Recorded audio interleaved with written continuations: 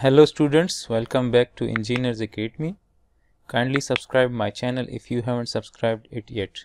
Now let's solve this problem 441. In this problem we are required to determine the forces in members CD, CJ and DJ, right? So this is CD, CJ and DJ, right? So we will solve this problem by using method of sections. So before applying method of sections, what we need to do is that we need to find the force in this member, right? So let's say that the force in this member is acting in this direction, and let's say that that force is I, right?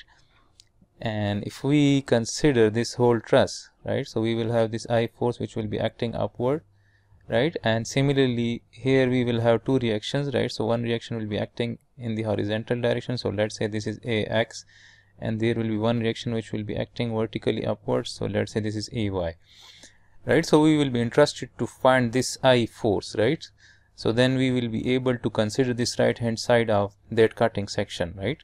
So if we apply the summation of moment about point A equals to 0, so then we will be able to find this force I, right?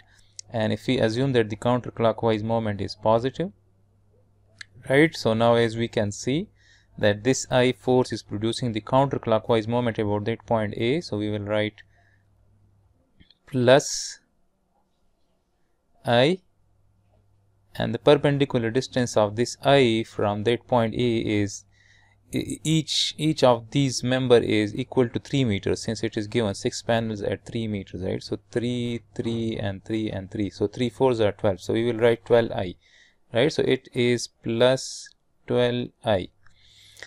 Now as we can see that all of these L loads are producing clockwise moment about that point A, so we will write minus L, and we have 1 2 3 4 5 6 L forces, right? And this L force has a moment arm of 3 meters from this point A, so we will multiply this L with 3. Let me write that this will be this L is producing clockwise moment and its perpendicular distance is 3, so we will write minus 3L. Similarly this L is again producing clockwise moment, so we will multiply it with again 3 plus 3 6, right? So this is 6L. Similarly again one another minus, and the moment arm for this one is 9, so we will write it 9L. Similarly the moment arm for this one is 12, so again it is producing clockwise, so we will write minus 12L. Similarly this one, so we will write minus, and for this the moment arm is 15, so we will multiply this with 15. Similarly this one, so the moment arm for this one is 18, right? So we will multiply this with 18, so minus 18L, and this is equal to 0. Now we can simplify it, so then this will be 12 into I, and we can take minus L common, so minus L, so then this will be 3 plus 6 plus 9 plus 12 plus 15 and plus 18 equals to 0, and from this equation I will be equal to, this whole sum is 63, right? So we can write it as minus, this is 12I minus 63L, and this is equal to 0. And if we bring this to the other side of equation, so 12I will be equal to 63L. So from this the I member force, or the force in this member, is equal to 63 divided by 12L, and from this I equals to 5.25 L, right? So now we know that the force here is equal to, we can write it as 5.25 L, right? So we will write it as 5.25 L, right? So now we will proceed this problem by using the method of section. So we are interested to find the force in CD, CJ and DJ, so we will pass a cutting section from this CJ and CD first. So if we pass a cutting section, so then we will have this KJ member force, we will have this CJ member force, and we will have this CD member force, right? So let me represent those forces. So this is that KJ force, we can write it there, this is KJ. Similarly this one will be CJ force, we can write it like this, and this one will be CD force, right? So before going to apply the summation of moment, first we need to have this angle, right? Before going to apply the equilibrium condition, first we need to have the angle of this Cj with this vertical. So let's say that this angle is theta, right? So now as we can see that this length is 4, so this JD member length is 4 meters and this CD member force is 3 meters, right? So we have this triangle. We can say that this length is 4, this is 3. So if this is theta, so then this angle is also theta. So we can find theta by using this triangle. So we can write that tan theta is equal to this 3 divided by 4, and from this theta equals to tan inverse 3 divided by 4.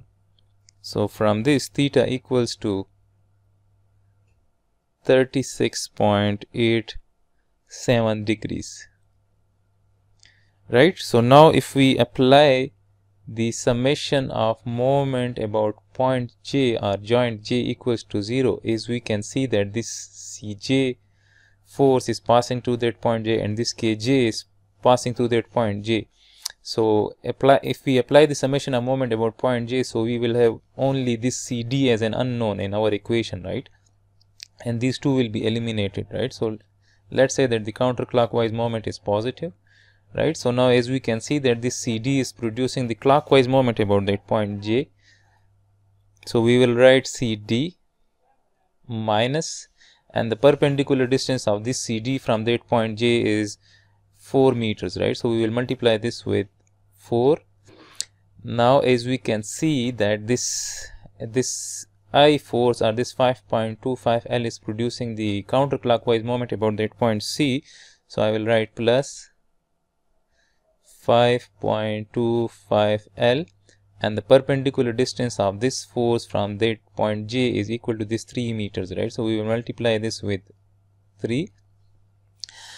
Similarly, again this L is passing through that point J, so it will not produce the moment about that point J. So these 3 L forces are producing the moment about that point J, and all of these L forces are producing clockwise moment. So again we will write minus L.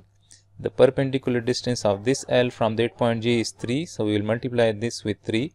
Similarly, again we will write minus L, and the perpendicular distance of this L from that point J is 3 plus 3, so this is 6, so we multiply this with 6. Again this one, so I will write minus L, and the perpendicular distance of this L from that point J is 9, right? So we will multiply this with 9, and this will be equal to 0. So from this is minus 4 CD, and if we multiply these constants, so this is 15.75 L minus 18 L, and this is equal to 0.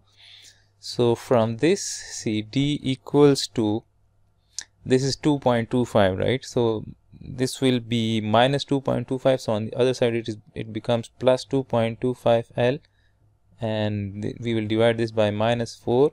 So from this CD equals to minus 0.562 L. So the minus sign indicates that the CD force is acting towards this joint D. So if CD force is acting towards the joint D, so then this CD force is 0.562 L, and this is compressive force, right?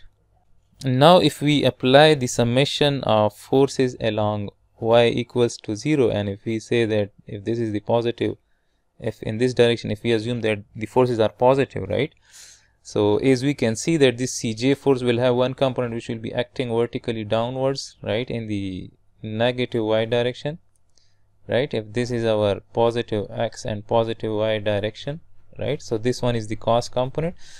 So now as we can see that this Cj, the cos component of this Cj is acting in the negative direction, so we will write minus Cj cos of theta, and theta is known, which is 36.87, so I will write 36.87. Similarly, this 5.25 L is acting in the positive y direction, so we will write plus 5.25 L, and then we have these 4 L forces, they are acting in the negative y direction, right? These 4 forces, so we will write it as minus 4 L, and this is equal to 0, right? So if we simplify this, so then this will be minus Cj cos of 36.87 and this is plus 1.25 L, and this is equal to 0.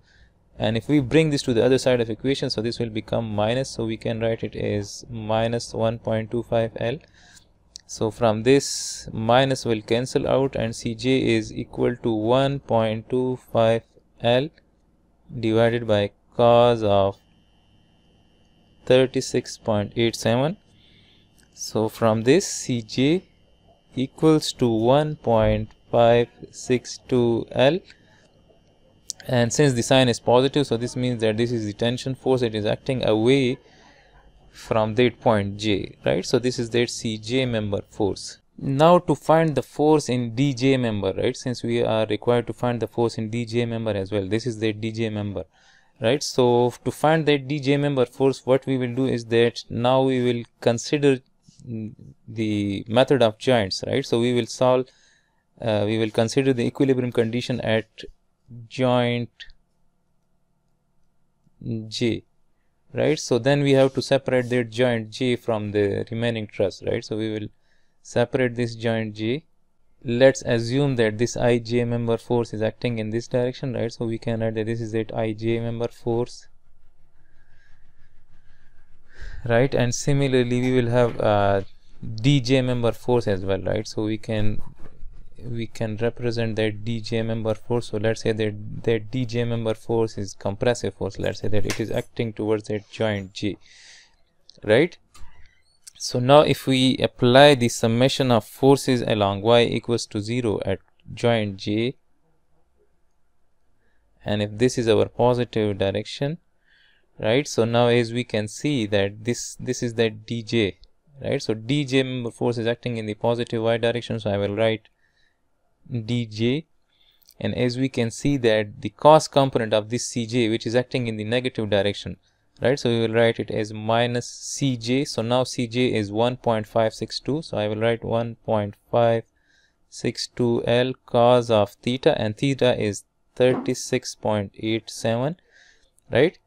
And this ij is acting in the x direction, this kj is acting in the x direction, so we have no more forces which are acting in the y direction, so this will be equal to 0. So from this, dj equals to 1.562 L cos of 36.87 degrees.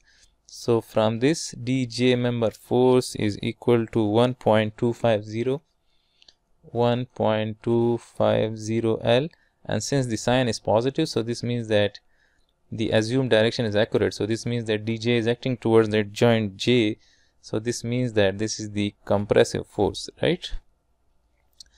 So CD member force was required, CJ member force was required, and DJ member force was required, right? So this is the solution of this particular problem.